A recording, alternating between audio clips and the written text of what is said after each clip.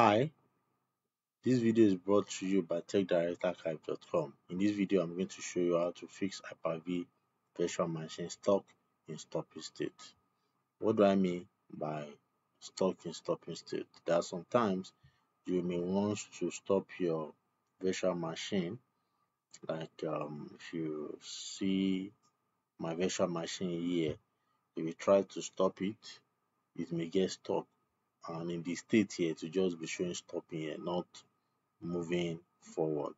So what do you need to do in that instance?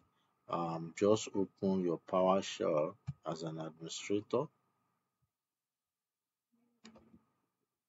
run it as an administrator, and once it opens, you can now run this command. This command, get VM name. The VM name here is the name of your virtual machine, so I'm going to change that. So let's paste it here. The name of my virtual machine, let me reconfirm, is WinServer 2016. So I'm going to change that now. WinServer 2016. So once you enter the name of your virtual machine, you can hit the enter key. Yes.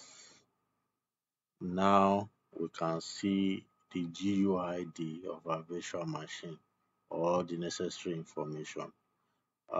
So what do we need from this information? We need to get the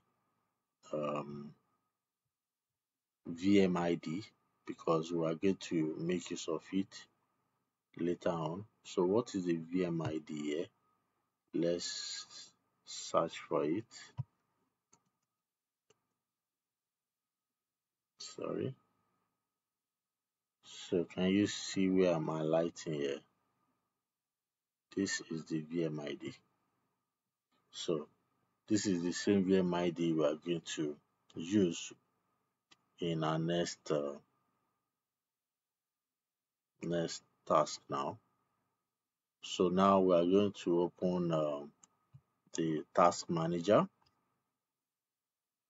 Let's open the task manager. So in the task manager, look for the details tab. So once it opens, we are now going to look for that VM ID. First, let's search for the vmwp.exe process. That's what we are going to look for, because there are times that you may have more than one VMs running. So that's where this VM ID will come into place, because each of those VMs will have a distinct VM ID. So for these are VM, the ID that we are concentrating on is the one highlighted here.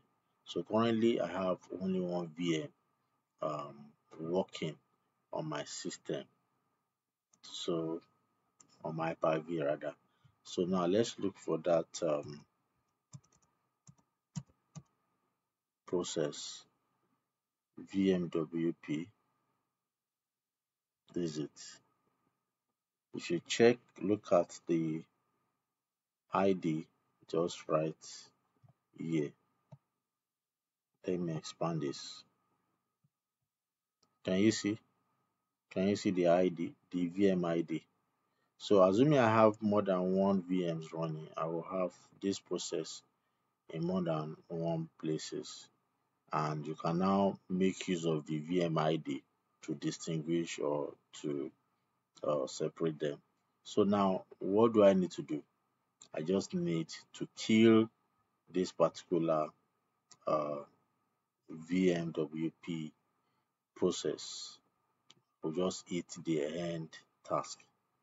Assuming the VM is stuck, what I'm going to see here is not running. You may see stopping. You will see stopping here.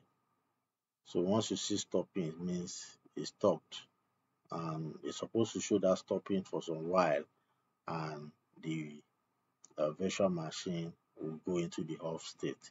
But once the stopping keeps showing, that means your VM is stopped.